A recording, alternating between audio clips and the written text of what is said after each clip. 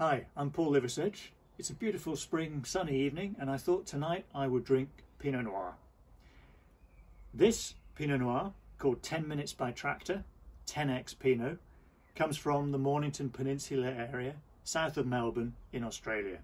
It's about as cool as Australia gets for winemaking. Next stop, Tasman Sea and Tasmania. Very, very far south in the Australian mainland.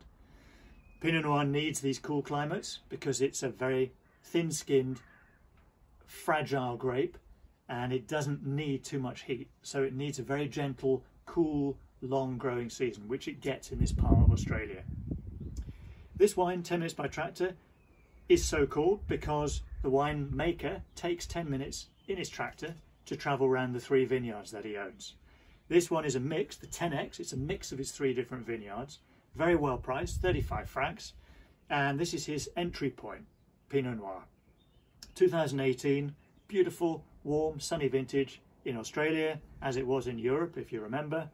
And this wine is quite pale to look at, as all Pinot Noirs are. They have a thin skin, the Pinot grape.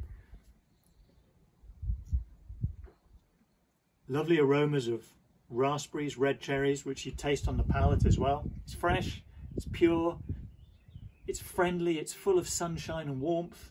It's an easy drinking Pinot, lots of fruit.